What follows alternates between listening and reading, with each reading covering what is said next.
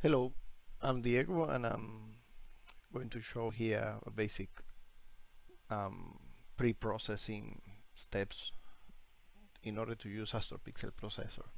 I'm going to use this image as an example. It's an narrowband image of M42 and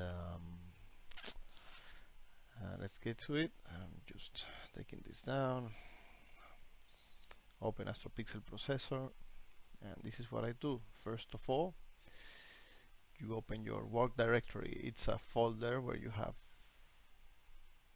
I have the frames that I want to work with, and this is where Astropixel Processor will put all the resulting files in here. Alright, so I hit open, and what I do, if you have a look at here, it says 1 is load, 2 calibrate, 3 analyze stars. If you follow this order, you end up with the resulting images you need. Alright, I'm gonna open this up. Okay, so now here's where you load all your lights. Here's where you load all your flats if you use them, all your darks or your bias. Alright, I don't use calibration frames when I shoot narrowband with this camera. I feel I don't need them. I have a ZWO ASI 1600 monochrome. You'll see the results later maybe. So first, the only thing I'm gonna do here is I'm gonna load all my files in there for 3 filters. It's you go HA, here you go O3 here, and then you go S2 here. So as you can see in here, all my lights are there. Alright, these are all hydrogen alpha, all the oxygen 3, all the sulfur 2. Alright, it's also telling me here my gain, my exposure time, the date and time I shot this. So if I'm using calibration frames, I go to calibrate. These are my settings for my masters, and I hit calibrate. In this case, I'm not using that. The third step, analyze stars. I'm gonna hit analyze stars, and this will start checking every frame, everything that is checked in there. I'm gonna pause this, wait for it to be done, and coming back.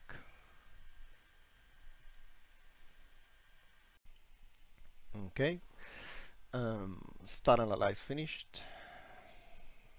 As you can see here, if I open the window, it has analyzed the star images, and I can see the full width, half maximum of every one of my frames, and here it has chosen a stack reference, one frame as a reference to stack everything, which is this one here. The idea, if I'm not wrong, is that you put all your frames in there, and it will do all these steps until registration, analysis, normalization at the same time in all of the frames, right? So now that we did the start analyze, we go to register. These are your settings here. So I go there, start registration.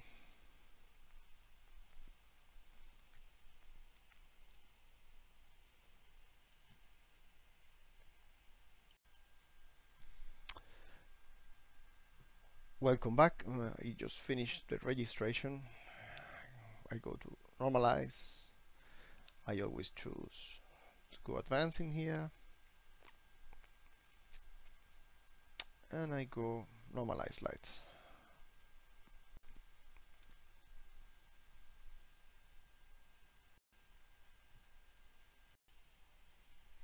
Okay, now this has finished. I'm going to the next tab, which is integrate. Integration has a small difference. If you leave everything picked, it will stack all the lights, right? So it will end up with a big luminance, for example, right? But I don't want that. I will go to here, uncheck all of the lights, and then for example, let's go all the S2, for example, okay? And I think all the lights that I would like to stack. Let's see how many more we have here. There. Alright, so I want to stack all of these ones. And then of course I will stack all the O3s, and then I will stack all the HAs. So let's stack this one just as an example. And here I will minimize this thing. This is telling me how many lights I'm stacking, and then I can choose how is it gonna stack these lights. What happens is, depending on the settings, this will stack every frame exactly the same.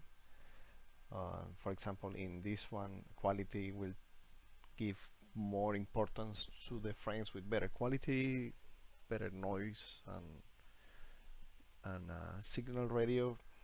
Okay, you can put your mouse in there and it will give you an explanation on what's every setting doing. All right. I will leave things as is. This is not a special photo, this is not a mosaic, so nothing special here. Just to keep it simple, hit integrate and wait.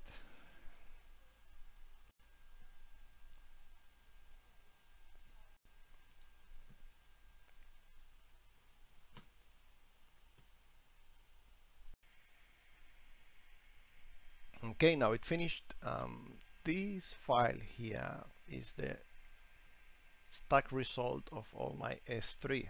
So if I click it, you will see there, this is a result. Okay, I'm not gonna show up more stuff in Astropixel Processor, just want to show you what this file looks like in Photoshop. This file has been stretched by the software, alright, just to show me what I have. But if I untick this thing, it will show me how it will look. This is my file without stretching. Alright, so what I did, I went to save, and let me untick this so it saves an unstretched photo.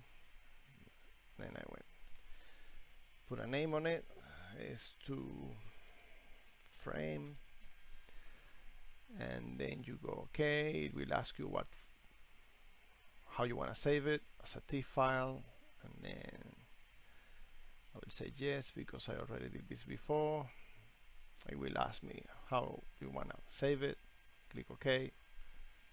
Done, right? So after I do this, I'll show up here. This is my file, how it comes up in Photoshop. I'll stretch it a bit. Go image. Of course, you're going to have to do this with each one of the frames you're going to have.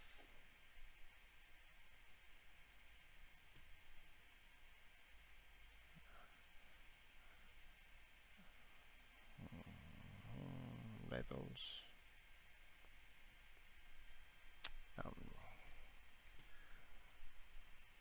I like to use this to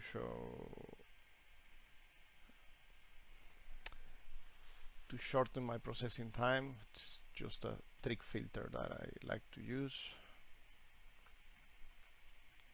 This filter here makes a synthetic flat,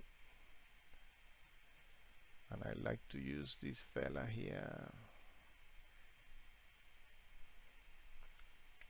because it gives me this to start with. Alright, and this is what I did with this frame in order to work on my photo.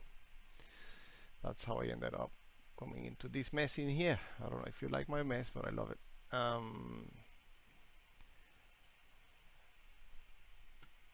So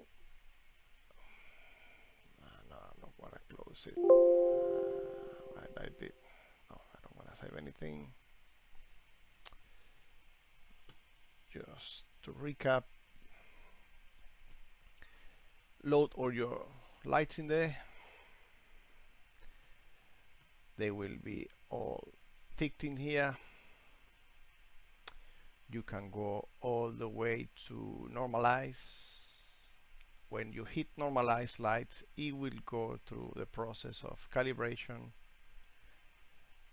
analyzing stars, registration, and then you go to integrate. I only tick a group of lights and click integrate. I save the file however I want to save it. I tick the next set, O3, click integrate, save the file, and I do the same with HA. This is what I did with this beautiful nebula. Hope you like it.